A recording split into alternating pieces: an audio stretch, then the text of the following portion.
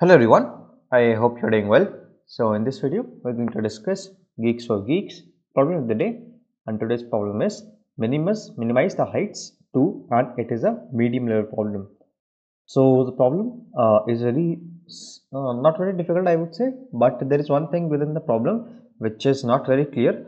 That is why you can see the accuracy is also very less. And let us see how we can solve this problem. So it says that we have been given an array of heights, right? And the size of the array is n, and we have also been given a positive integer k. Now we must perform the following operation exactly once, right? So what is this operation? We can either increase the height of the tower by k or decrease the height of the tower by k. Now we have to find the minimum possible difference between the height of the maximum and the smallest tower, right? Now they have mentioned that we can find a slight modification of this problem here, that it is compulsory to increase or decrease the height of by k for each tower. That is also mentioned in the previous question, but after the operation the resultant array should not contain any negative integers. So you see that they say that this is a slight modification of the problem here, and but this particular line that they have given to us is also the part of the current problem statement. I got a lot of wrong submissions because of it, because I did not consider this particular statement that they have written at the end, right? So let me explain you how the problem works. Let's say we have 1, 5, 8 and 10, right? So we can either do plus k or we can either do minus k to each of those elements, and it is compulsory to do the operation exactly once on each of the elements, right? So let's say you have some elements here. So I'm dividing, let's say, these elements into two groups. These elements are all smaller, that means the whole array was sorted and I have divided it at some point. So now these elements will try to move to the right and these elements will try to move to the left, right? So what happens, I want to find such an optimal inflection point or this dividing point. This is my whole question. So what happens is, let's say I have this array, this is already sorted, right? So if I can do either plus k or minus k, I would always want to bring the elements to a common point, right? To bring them together. So what is the way to bring them together? I would want to move all smaller elements to the right by adding k plus k, and I would want to move all the bigger elements to the left by subtracting k, right? This is what I have. But currently I don't know any suitable inflection point or the point at which I decide that all the elements should gather here.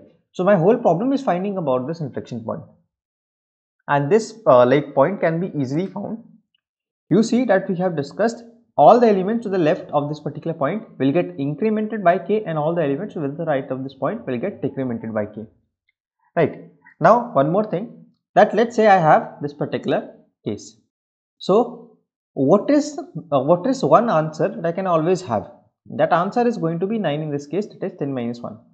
How is it going to be 9? Because if I add plus k to every of those digits, that means I can always form this particular answer 10 minus 9, because effectively it is going to be 10 plus k minus 9 minus k, right? So these k are going to get cancelled and I have, so this is not actually 10 minus 9, it is 10 minus 1, right? So the last element minus the first element. So again I'll have 1 here and the final output will be 9. So you see that it is always possible to conserve the answer for the initial array as well. So we were talking about discussing this particular inflection point. How can I find it? Let's say I am at a current element, right? And I have decided that this element is going to go to the left or this element is going to decrease, right? Since this is the smallest element among all the elements which is going to decrease, and all the elements that come after it are going to be greater than it, right? So either this can be the minimum or array of 0 can be the minimum, right? Let me just talk this part about, I'll talk about this part once more. So what happens is, let's say I have incremented array of k, so this has now become this particular thing. Now I'm deciding that I want to decrease this particular element. So it is going to be the minimum among all the elements that are present after it, right? So the final minimum element of the array is going to be something like this. right? What happened is, this is the first element plus k because we wanted to increment it and bring it closer to the rest of the elements. I am decrementing the current element. Now this current element, when I decrement from it, it might become smaller than this particular element, and this is going to be the new minimum of the whole array, right? So this is how we can calculate the minimum. So the minimum is going to be this. Similarly, the element just before it is going to get increased.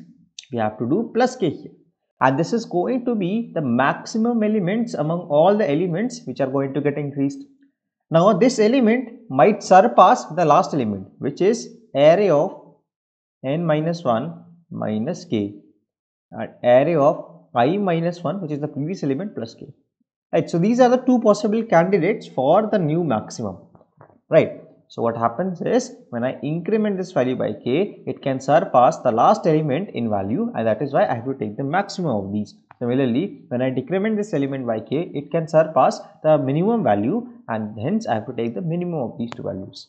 So this is how you can calculate the minimum and the maximum points for each inflection point and then calculate the answer respectively. So now we don't have to worry about finding the inflection point. We can just go through all the points and take the best answer among them, right? So this is how I've solved this problem. What I've essentially done is, I've initially sorted the array and I have initialized my answer with array of n minus 1 minus array of 0, because I know that this is one value that I can always form by adding k to all of the elements, right? Now you see what I've done something here, and that is, if array of I is less than k, I'm just continuing. I'm not considering it as a valid inflection point. Why? So again, I've told you this part, that after the operation, the resultant array should not contain any negative integers.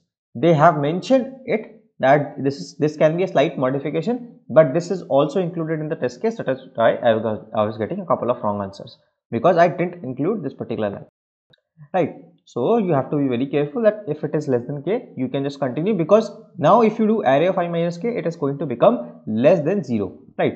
Now I have to find my minimum value, and this will be array of 0 plus k comma array of I minus k, right? Because we were incrementing the first value and we are decrementing the current value. Similarly, the maximum element will be the maximum of array of n minus 1 minus k comma array of I minus 1 plus k, right? So this is how you can find the minimum and maximum, and then take the minimum of answer is equal to answer minimum of answer comma max minus min. So this is the new difference between the maximum and the minimum tower, and then at the end we can just return the answer. So let me just quickly submit this and show you that this particular code works and the solution is absolutely correct. So you see, it passes all the test cases and the solution is correct, and I hope that you guys were able to understand the solution. If you guys did, then consider dropping a like on this video, and don't forget to share thoughts in the comments, because your engagement with this video really helps the YouTube algorithm to understand that this video is actually helpful for you, and you'll be able to reach much more people like you who want to keep solving new problems. So that is it for today. Till the next video drops, keep coding, stay safe, bye bye.